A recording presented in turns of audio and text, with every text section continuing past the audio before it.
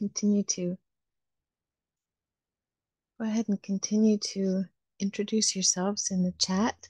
Thank you for coming. Today our webinar is titled Measuring Impact with Open Educational Course Markings. I know we all have an interest in this, so I'm glad you're here. Our agenda today is to just a quick overview of what CCC OER and OE Global is. We have a panel of experts to tell us their stories about open course markings for open education. If you stay tuned for a few minutes right afterwards, we'll have information about upcoming events and how to stay in the loop. CCC OER is a community of practice, and we have webinars each month and a variety of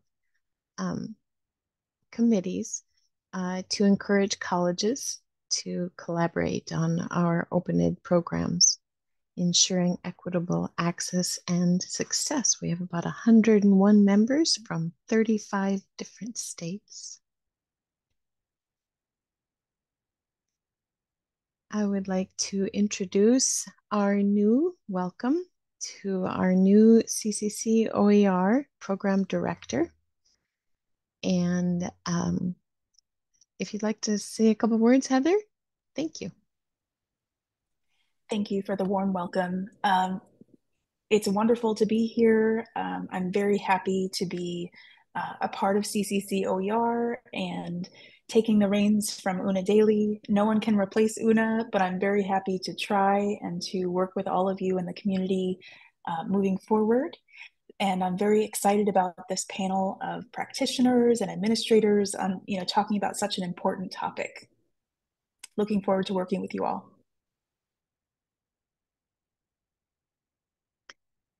And Beatriz Canales will introduce our panelists. Thank you all for being here. If you'd like to put questions in the chat, I'm sure we'll have some time right at the end to answer any other questions you might have. Thank you, Beatriz. Do you want to take it away? Good afternoon, everyone. Thank you for attending our December 13th webinar on measuring impact with open education course markings. My name is Beatriz Canales, an academic unit assistant from San Antonio College, one of the colleges of the Alamo Colleges District, and I will be your moderator for this panel. So that we're on the same journey, course markings are tags or attributes that offer students ways to customize their search for course characteristics. I would love to introduce you to a unique panel that will speak on their origin story regarding course markings in class schedules. Their origin stories will vary based on a student's experience, based on a journey of a community college district, and based on the work of the Idaho Board of Education. Thank you all for coming. And let me just introduce our panelists. Ms. Pamela Harrington Moriarty is the Director of Universal Access of Instructional Materials in the Office of the Vice Chancellor for Academic Success at the Alamo Colleges District. Dr. Jonathan Lashley, the Academic Technology Program Manager for the Idaho State Board of Education. And of course, Michael Valdez, San Antonio College's Student Government Associate Vice President. So we'll start with Michael. How did you begin your journey with OER course markings? Hi, everyone. So initially, I began my journey in my federal government class. My professor used one of the OER resources online. It's called OpenStax. So we had our federal government class that used that material. I remember my professor saying that like students should have access to materials that not to pay for and free. So it was really nice. Throughout the class, I got to actually, look at my textbook by just going on the website, and I had the ability to download the textbook onto my computer. Or if I was like doing work on the school computer, I was able to quickly and easy find the textbook because it's online. Thank Um, and Pamela, same question. Great. Hi, everyone. So I'm in a new role here. I've only been at Alamo College's district for about 5 months now as a staff member. And so prior to this, I worked at a community college. I taught developmental English and college success courses for 13 years. And during that time, I was an advocate of OER. And so in 2015, I believe it was, I was charged with redesigning a course that I taught along with other colleagues. And with that particular course, I was able to adopt OER for that particular class, and I was granted special permission to do so. The other sections that were taught used a commercial textbook. And so with that institution, the institution did not use OER course marking. So I come to this kind of journey with an experience where there were not course markings to an institution now where we use course markings across the entire institution. And so I can say that, in my history, I've learned how important it is to use course markers for the student's perspective and also for the institution's perspective. And so as a community college instructor using OER in my classes, I did have a positive experience the first time using them because, I had students come in the first week of the term. Some of them had already purchased the textbook from the bookstore and some had not purchased the textbook. And at the time, I didn't particularly support the textbook that was being used in the class. And I really found that OER broadened what I could teach in the classroom. And the students were very happy to be using OER. So it was very positive. I was able to tell I think there were probably like 10 students in the class who had bought the textbook, go return your textbook. I had permission from my dean to say, go return it, you don't need it. And then the others who were planning to buy it, I could say you don't need to purchase it. And there were cheers in the classroom. Students were really happy about that. But I will say going forward in other classes that I taught there, I did hear about experiences where students would come to a class that was using OER, having purchased the textbook from outside the college, maybe from another student, former student, or another place where they couldn't return the book.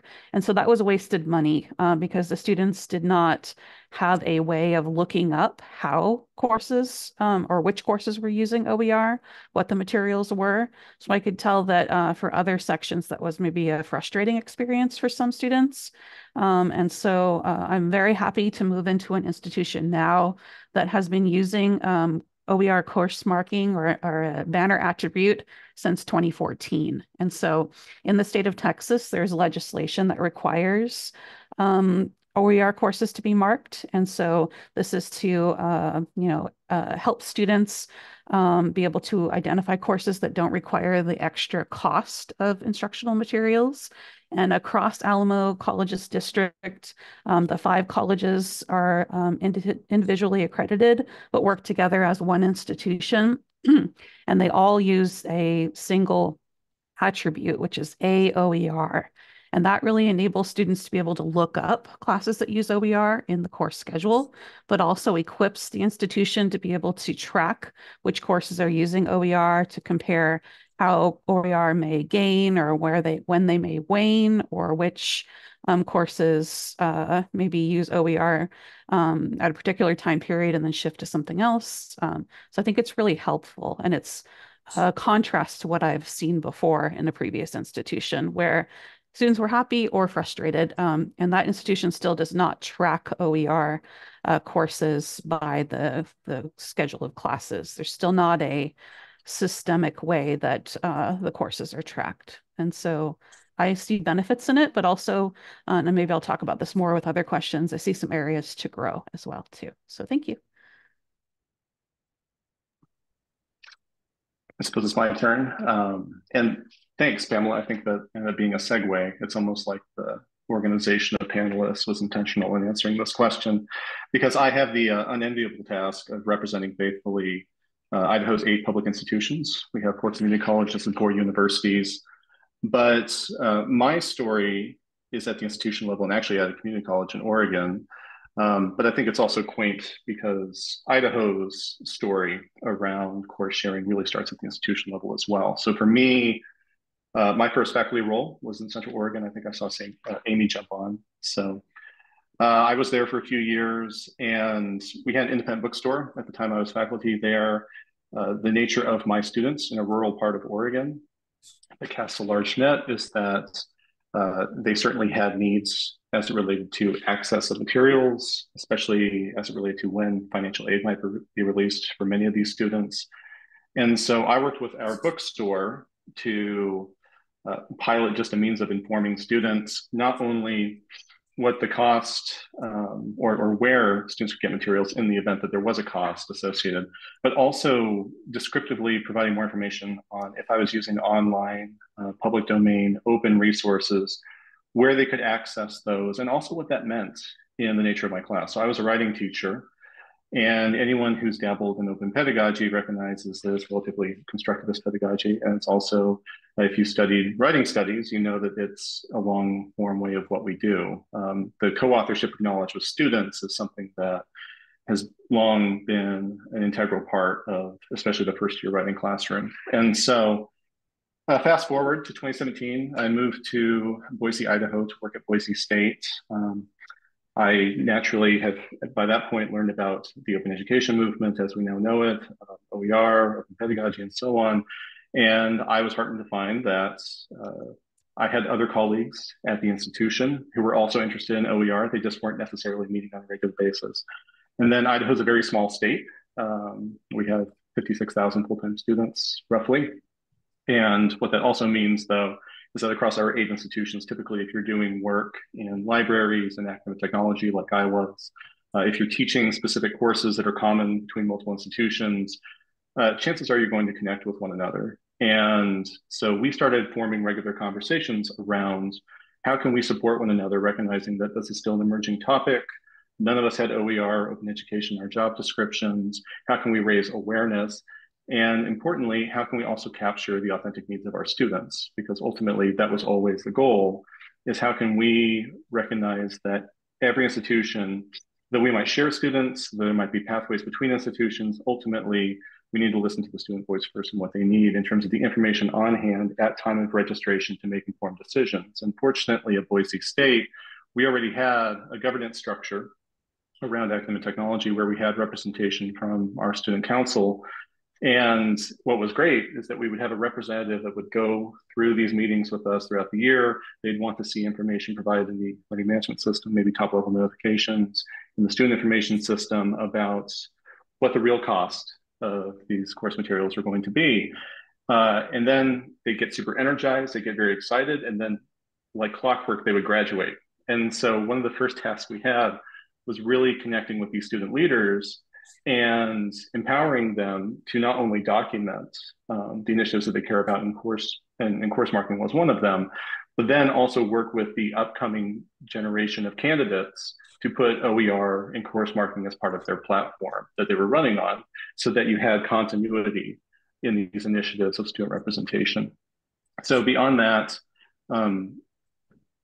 Boise State, we started meeting and convening as committees. Other institutions started forming committees as well. But what we also learned from talking to faculty and students directly is that OER is a great means to an end, but it's not an end in itself in addressing access and affordability issues. We had really cunning interest from libraries and innovative ideas around just better utilizing library access that we had. We had opportunities to better use public domain resources and ultimately try and form common definitions around cost, around openness, around the pedagogical implications of that, all in service to educating upward eventually. Because now I'm at the state, I've been at the state board roughly 6 years now. And the benefit of that is that we still have a robust community of practitioners at all of our institutions who are informing various important things to help scale up this work. And the biggest one arguably is our policy 3U, which I just posted into the chat. This board policy, by its name, it's focusing on course material access and affordability. But a mainstay in the criteria there, both the optional and what's expected of institutions in developing plans in accordance with the policy, is having strategies around course sharing. And it's around the information that students and faculty specifically want to share. And so, or want to share and want to know. And so that's not just what is OER or what is the very low cost price point that's required, but also things like what's often referred to as inclusive access, but we refer to as automatic billing programs because we don't want to cede that rhetoric to them. And so that's the quickest and dirtiest storytelling I can give about what's happening in Idaho. And I would also just encourage, I suspect this is for my other panelists, but if anyone in our limited time today has follow-up questions, please reach out. I'm happy to share more. It's also important to show everyone the journey is starts and has ebbs and waves. So I think it's important to have everybody's background and how they came across the courses that have these attributes to them. So my next question is for Pamela. How do students know that the course they choose has a free book if the marking has an OER as an identifier?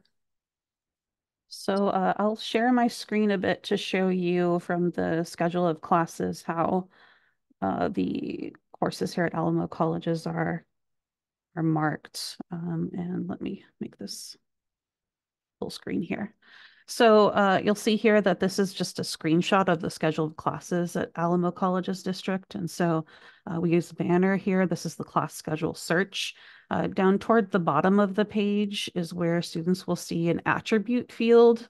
And within that attribute field, there is an option to choose Alamo Open or Open Educational Resources. I know that this is a way that when you select this particular field here and choose a subject, you can see all of the sections that are using open educational resources. However, when I say I think there's some areas to grow here, I'm not quite sure that this is always clear to a student, that it's kind of buried down here at the end of this list. Where it says location/attribute, I'm also not quite sure that the word attribute makes sense to a student. And I think this is an area in which we need to kind of figure out how to message to students, how to make it clear to prospective students too, how to identify OER materials for courses. And this also is kind of black and white as well too, is because with the state of Texas, it's required to mark courses that use exclusively OER. And so choosing this attribute would provide students just with a class that doesn't have any commercial materials. But I know we do have some courses that maybe use like a small reader, like a $10 book, and then use OER to replace larger textbook materials that traditionally would cost students, $100 to $200. That's not clear to students here too about how to identify those low cost courses as well. And so I think in this case, Alamo has some growth to make. But when students do go to the sections using this attribute, they'll see within the description of the course, and depending on the course, it sometimes is in different places too. They'll see somewhere where it says this section utilizes OER. This may not also be quite clear to students. I think many students know what OER is, but others do not. And so it's not quite clear that this is free materials to a student as well. And so some areas to grow as well. There is some messaging on Alamo's websites. And so this is from one of the colleges, Northwest Vista, that informs students about what OER are, what that means. And I think we're still kind of working on ways to further inform students. We're in kind of an interesting, or I guess what I would call a tricky situation too, because with Alamo Books Plus, we're in a partnership with Barnes & Noble College where students receive rental materials for classes that use those commercial products. And so students don't pay extra for their instructional materials at Alamo Colleges District. Alamo Books Plus is supported through student tuition.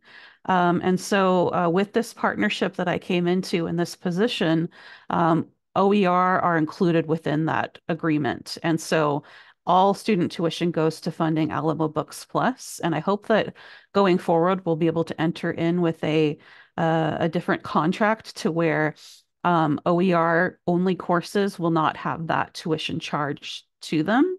However, I am not the person who has control over any of that. That's just my own personal hope.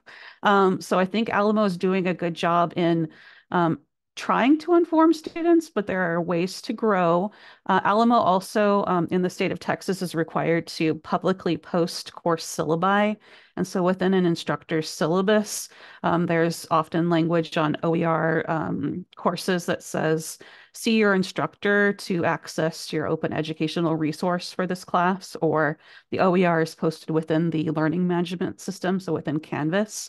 So we don't right now really have a central repository for OER.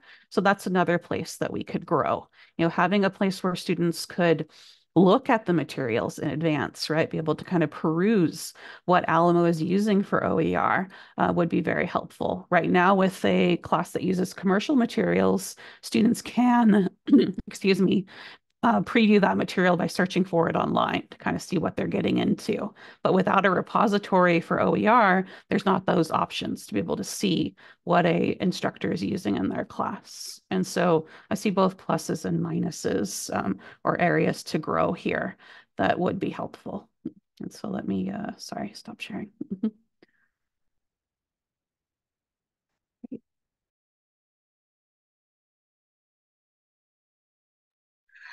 Hi, Michael. So in your beginning, your origin story, and now we're at a point where you recognize how the attributes look at your regarding your schedule. What are some what is the next level for someone as a student in your role as a student leader?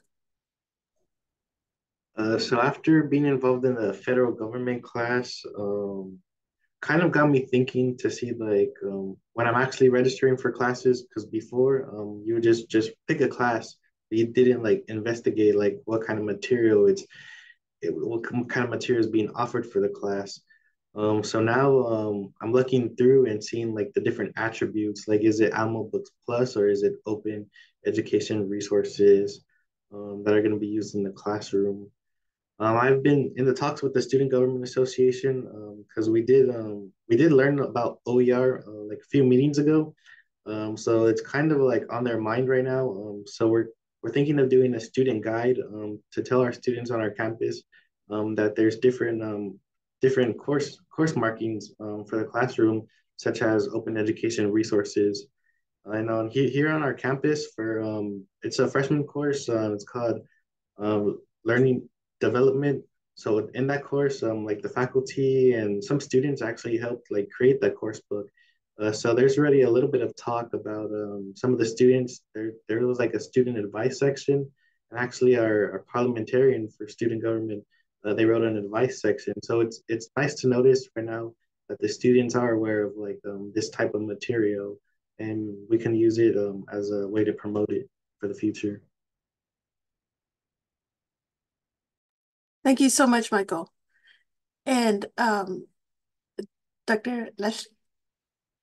Yeah, thank you. I feel like a lot of my comments are just going to be plus ones to what I'm seeing coming across the chat because, like for instance, as Amy just pointed out, students choosing courses, they want information, they don't necessarily need copyright licensing info. And that is something that in serving students, getting a sense of what faculty were doing and what was possible within our system.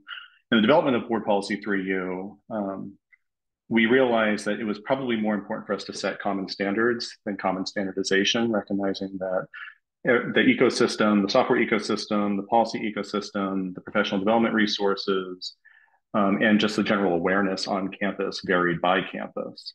Not only that, but board policy in Idaho, though all the four-year institutions directly report to our State Board of Education, there's an indirect reporting line with our community colleges because they, of course, have local boards as well. And so the goal was, how can we build a policy that not only will reach some of these goals that we have for better informing students and building awareness, importantly among faculty and among staff at the institutions, because there's also a data integrity issue with course marking, where we need to know reliably that these courses that say they're assigning OER or very low cost materials are actually consistently assigning these materials if we're going to put forward that information.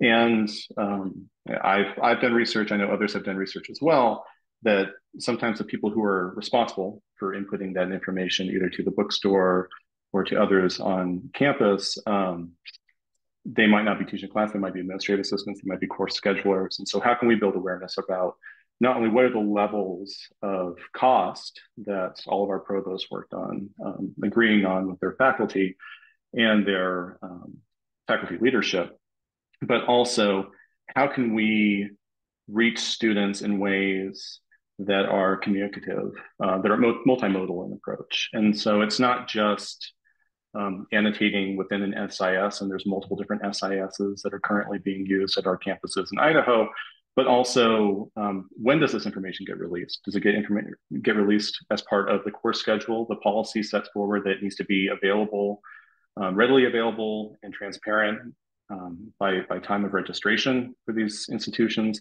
And importantly, by having a standard, but not standardization, every institution has been able to look at what makes most sense for our students, what are the means of communication that we have available to us, and how do we best engineer, again, an education as it relates to OER, because I think it's easy to get caught into the abstraction and really want to be protective of the terminology. At the same time, the number one thing is that we want to make sure that students have access to the required materials that they need to be successful when they need them.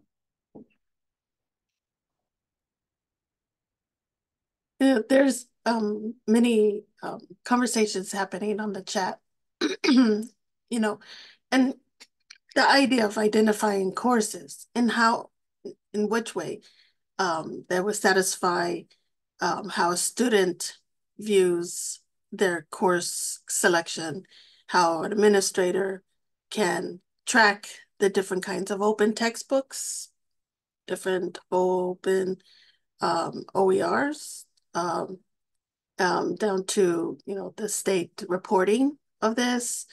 I think it's really an interesting conversations that we're having here, because it does affect a lot of you know, individuals who have a very particular part in their journey of trying to you know, look at these courses in a very concise viewpoint, and also to allow students that choice of finding the correct textbooks, so that they can find the courses that go with that. So I do like these conversations, and that just leads me to our next question. Is what did you learn once you started using the OER course markings, or for Michael, seeing the course markings? What is your advice, or what is your feedback that you received? What course marking data affects institutions that quantify the number of faculty using OER or OE practice, open education practices and open textbooks? Dr. Leslie, could you? Yeah, some of you on the call, because there's many of you, may be familiar with Jerry Handley, and I always like his piece of advice that any initiative like this, you want to be a gift and not a burden. And as soon as the conversation moved to the state level in the state of Idaho, it's easy for it to become, well, this is a new reporting obligation, this is a new burden, this is new exceptional standards that we need to meet because the board is interested in this or because it's politically advantageous. And so that was one of the great luxuries that we had, in that we already had an active practitioner community of thoughtful educators or education professionals that really cared about educational access and affordability for our students. So we were able to work with them directly in co-authoring policy that was a reflection of existing priorities and practices among our education community. And I think the importance there, though, is that it's not a perfect policy, and none of our policies should be. They should be living documents. What's been great to see, however, is as part of our policy, because every institution has to have a plan. We are now 3 years in to getting a plan and a report from each institution. And what we continue to see is movement. And importantly, what we continue to see is that the movement is positive or already aligned with so many priorities that the institutions already had for optimizing their systems, for better supporting their students, for building out professional development and scholarship of teaching and learning opportunities for their faculty. And to me, that's a reflection of like the community really did drive this. And the board's happy with it because the board set a policy that's still appropriate and accurate. And so, in the case of, you can't expect the policy to be perfect, and you can't let perfect be the enemy of the good. The good here, in terms of right sizing, is again making room for every unique institution to make it their own. And so you'll see in the policy that I posted, we have criteria that is required. That's just the bare minimum standard on the sort of information and opportunity we'd want to see to support these sorts of initiatives. And importantly, I should have mentioned this earlier, the board also has stakes in this. So I'm board staff. I coordinate and co-design with faculty across our state opportunities for faculty to build awareness, to get recognized, for students to find awareness and get recognized. I saw that my colleague Liza Long is on the call, and I mean, she's an expert at getting students involved with these projects, both in and outside of the class. And that is, I think, the most enduring means of us addressing not only the goals and establishing appropriate or exciting goals around open education, but us finding sustainability. As we're talking about not just cost savings for students and course markings being a means of that, but course markings being a means of kind of meta education that happens before the class. So students also know what to expect, maybe pedagogically, as they're learning about like, oh, these courses that are associated with zero cost pathways or open resources that are initiated by state initiatives. That might also be an opportunity for me to have a more meaningful learning experience, because I'm also going to be co-authoring knowledge and perspective with academics. And personally, I'm biased because that's how I like to structure my classes as an educator, but those are also the classes I wanted as a student. And so the fact that we have a systemic effort around that is really massive. And I think it's telling too that the community colleges who don't have to subscribe to this policy all willfully chose to, because they recognize that their students are also, hopefully in many cases, going to move on to our four-year institutions, or going to move on to different institutions within our state. And because we have these common definitions and because we have these shared programs, they're not starting over and relearning, what it's going to take to be successful if they move on to a different institution in Idaho.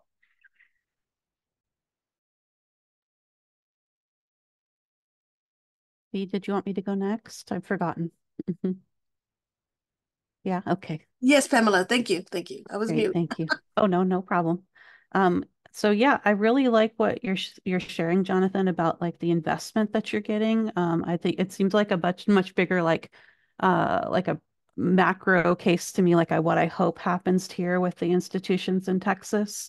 I think there has been a lot of investment within Alamo College's district to kind of talk about OER and to mark OER, but I think there's still some room to grow for us as well here too. And so like, I was thinking, Jonathan, about what you're sharing about not only is it the cost savings for students and like focusing on that for sustainability, but also like the ownership of a material. And I think that that's something that I'm really thinking about for Alamo colleges too. I mean, we're in an interesting situation here with the Alamo Books Plus program and the tuition model contributing to that, to where students are not really maybe looking for classes that will save them money as far as instructional materials, because it's a standard kind of tuition model paying for all. And that kind of changes a little bit maybe the ways that faculty and students and administrators think about OER. And so what I'm really like thinking about as far as what I've been learning and what that means for the institution here is that that there's some work that needs to be done in talking about ownership and talking about what kind of content can students help create with faculty, and what kind of content is best for our student population, and how can we make that transparent to students as well. I was looking back at some of the questions in the chat too, and I think I can kind of address what I'm learning answering those questions as well. And so with Alamo Colleges, kind of the people that are responsible for the course marking, that's a relationship between the faculty department chair and the course schedulers. And so Alamo each year copies over the sections that were taught from the previous year. And so it's very important for the department to work together to make sure those courses are marked correctly.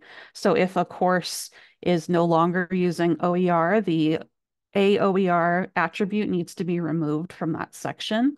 Or if a faculty member is adopting OER instead of the commercial materials, that is placed on the section.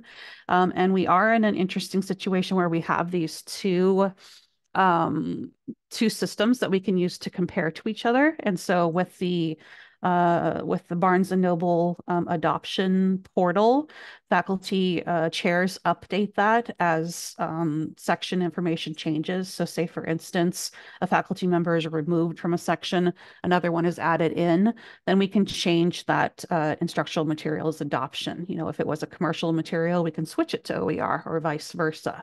And we're able to compare the two systems together.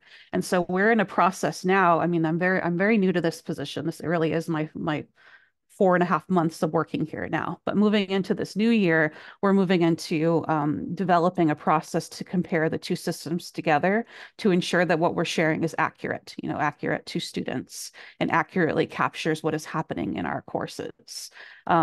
The billing relationship with our partner is that on census date, that is when we send over information to Barnes & Noble about the sections that are included in Alamo Books Plus, and that's complicated by our dual credit program as well, because some of those high school program classes that are taught at the high school campus are not included in Alamo Books. And so we're not charged for that material by the Barnes & Noble partnership. And so there's a lot of details that have to be figured out in all of these different systems working together. But we are able to change the information about the course up until the census date. And that doesn't complicate things for students currently as far as charges for course materials, because again, they're not paying extra for commercial materials, but it would complicate things if we change our OER sections so that they're not part of that tuition. So that would again complicate things, because then you may have a student who has chosen a class because it uses OER, and then if it adopts the commercial materials later, then there's that tuition charge that's going to the program. So it's very complicated to figure out when you have all these pieces. And so I'm learning that relationship and this program complicates things. And I'm also learning that there's really a unified effort behind the markings, where there are many people involved in the system. And anytime you have a system, there's always going to be issues that occur, right? And so finding those issues and correcting them is something that we'll have to do going forward. And thank you, Pamela. It is interesting because of what Pamela said. I am a course scheduler. And whenever we get a list from Barnes & Noble that said the faculty decide to go OER, we have a list that we automatically have to look at the course schedule and banner, and then we change it and it goes live.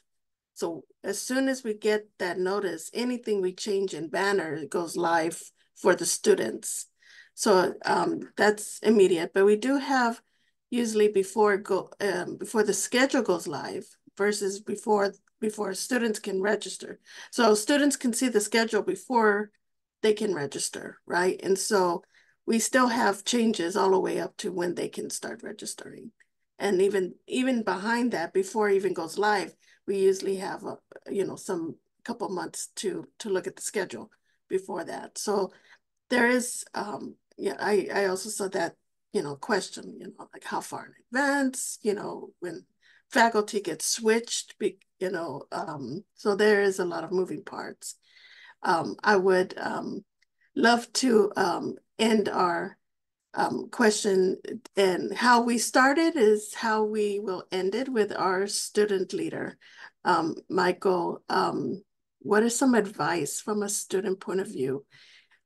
What can you think of that can help all of our conversations revolving around the attributes and for open textbooks? I was also looking at the chat and I noticed like a lot of people were talking about rentals, like book rentals. So that got me thinking, now that the semester is ending, we're getting emails like, oh, you need to return your book. Here's the deadline. You have a few more days.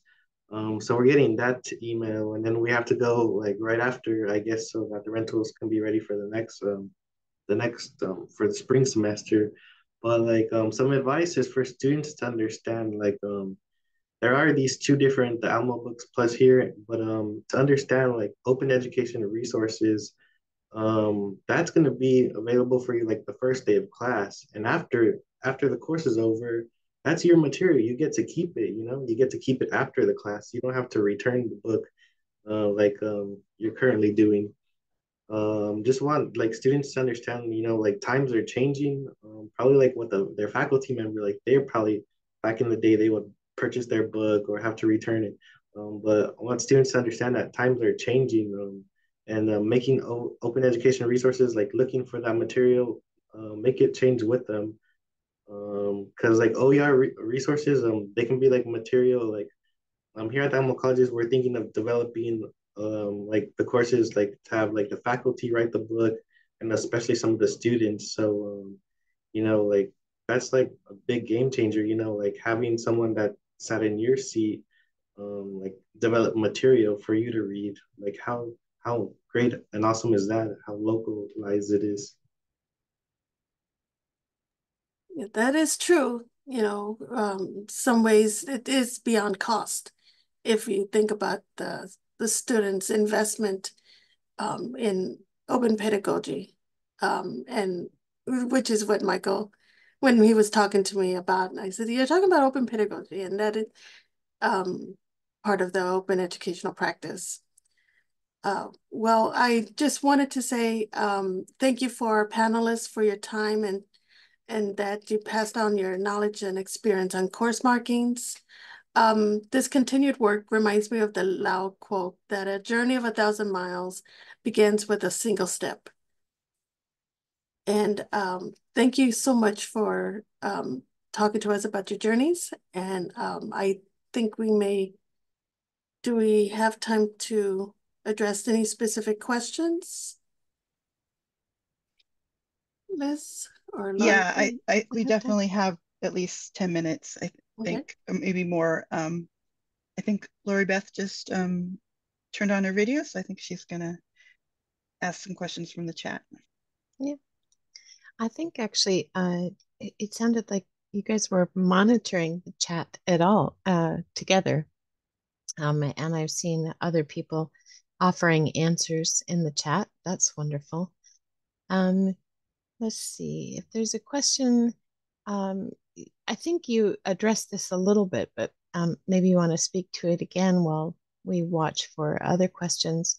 What happens when the student selects a course and then the faculty schedule assignments change and the course designation needs to change very quickly. Do you have any thoughts on that? I can speak to how we've tried to address that a little bit from state support of our institutions. And this is also, I think, the benefit of having multiple institutions working closely together on a shared initiative or shared task. And so our community colleges are currently all in the process of developing zero textbook cost pathways through entire programs. And the benefit of that is the courses, even if they change sections, even if they change instructors, they're still going to be using the same course materials. And so having those Z degree designations help inform students of like, okay, that's not going to change, that's not going to be disruptive. Also, previously, I was the chair of our statewide general education committee. In Idaho, like many states, we have common indexing among our general education courses. We envy states that have common indexing across more than just their gen ed, but we'll take gen ed as a great opportunity to really realize impact in this space, because typically gen ed courses are required, high impact, high enrollment. And therefore, students are really going to feel course material changes, especially if you're adopting fully open solutions.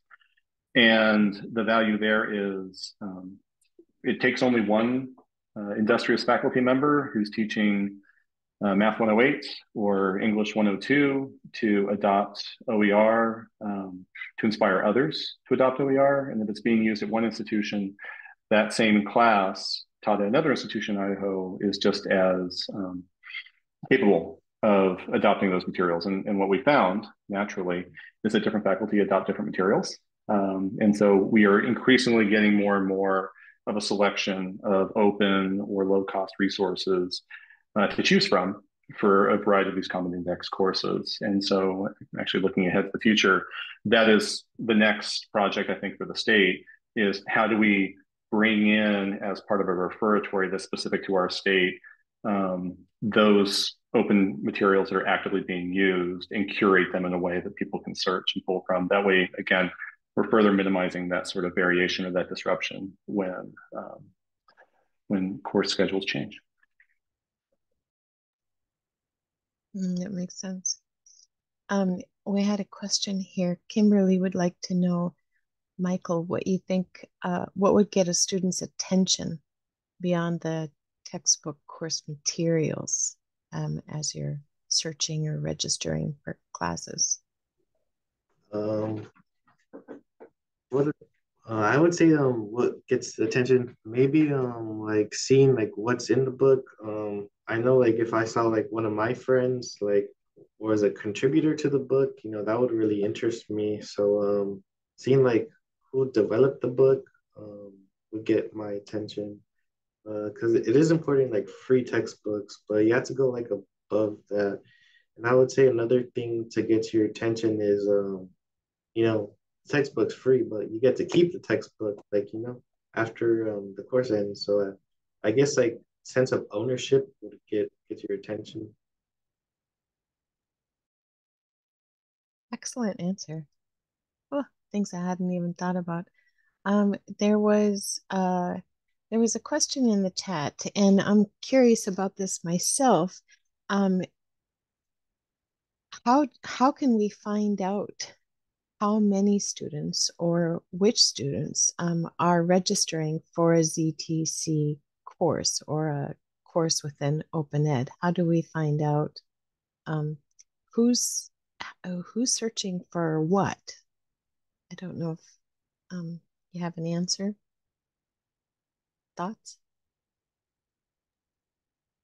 Well, I know that our institutional research teams have access to the data that we utilize. I know our district, they have more, that's from a college point of view, but Pamela is from our district office who has access to all data at all 5 colleges.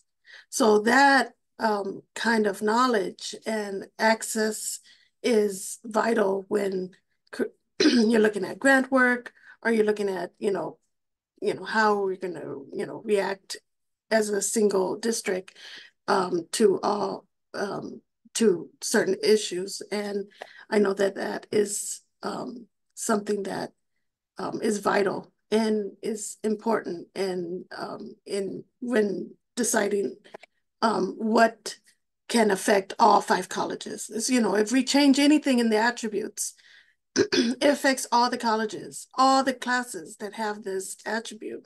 And we can have up to, I believe, 5 or 6 attributes to our schedule.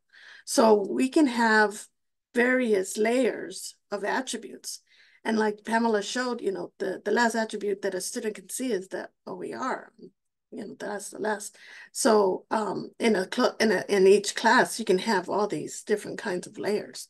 But I don't know if Pamela, you wanted to speak from a district point of view. I haven't personally used it yet, but I've attended other presentations on course marking where presenters spoke about being able to see how many times unique searches have been done within Banner or with other systems. So I think that's a very interesting question to try to determine how many times a student, a unique person, and unique someone visiting the site, prospective student, I guess you would say, is searching for that particular attribute. To my knowledge, we don't have that information here at Alamo Colleges yet, but I think it may be helpful to be able to tell if students are using that field, and if at all possible, what they select then based on that search. And so that's something new to me to think about too, and how to do that here.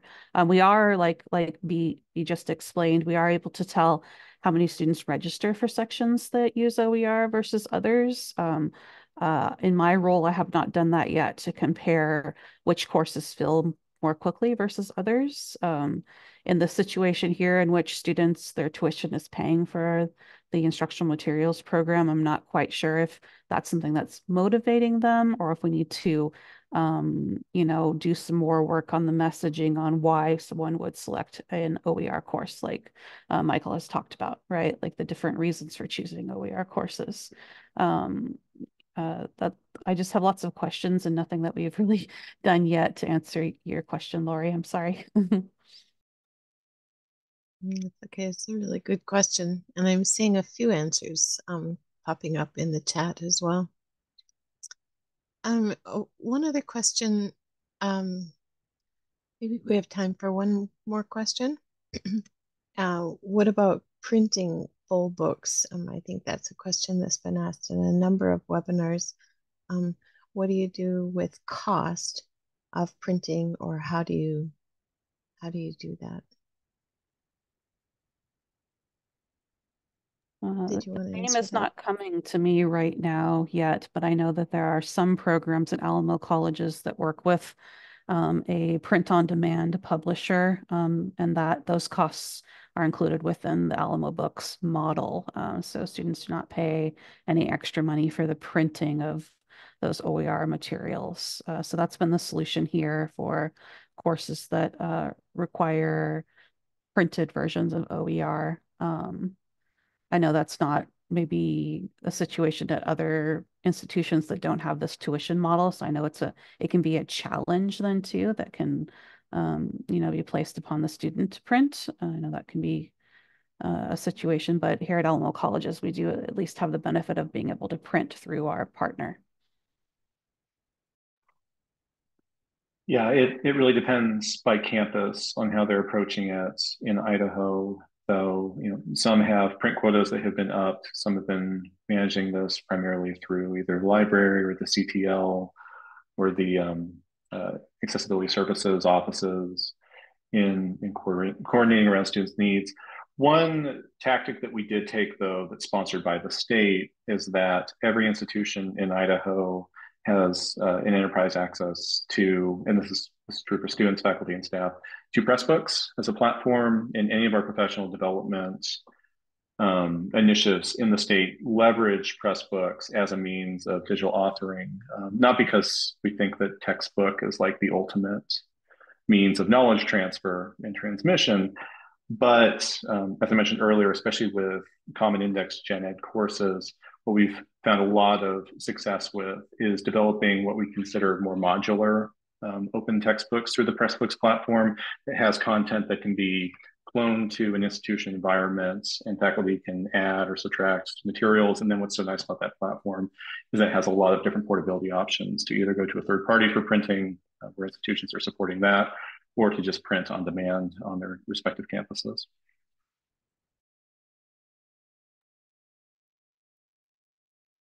Thank you. I'm wondering if we should probably get to those few final slides. And if you don't mind sticking around for a minute, we do have a survey that we really, really appreciate you filling out.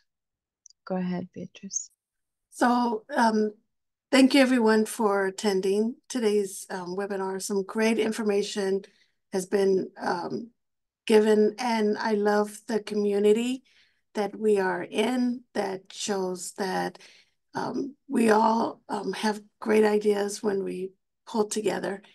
But this is our last webinar of the year. The rest of the webinars are archived along with this one. But I wanted to let you know that there will be an announcement soon about the spring webinars in January. Next slide, please. Okay, so please let us know how we did today. Please take this short survey. The link will be given to you on the chat soon. And we just wanted to make sure that we hear from you and we hear your voice. And if there's something that you want us to address as a webinar for next spring, please let us know that as well. We thank you. I want to thank Pamela and Jonathan and Michael for your sage advice and your lessons learned. And let's say thank you. Thank you, everyone.